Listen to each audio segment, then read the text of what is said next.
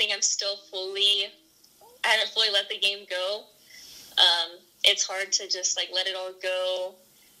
But I mean, we just realized that I personally am never going to step on the field again. We just have to keep going forward, and it's going to be hard for everyone, but you just have to keep pushing. One former Southwest Eagle greatly values her time in the program. Welcome back, everyone.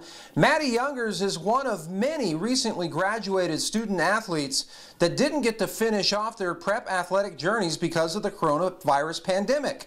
Youngers is a multi-sport student athlete who thrived in both volleyball and softball.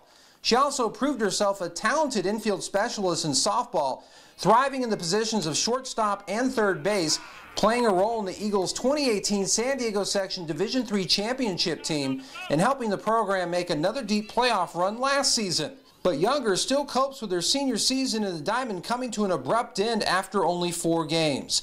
News 11 Sports caught up with Youngers earlier this afternoon, and she expresses, as hard as it was for everything at Southwest to come to an end, she credits her longtime softball coach and mentor, Stephanie Niebla, as being a key figure in helping her navigate through it.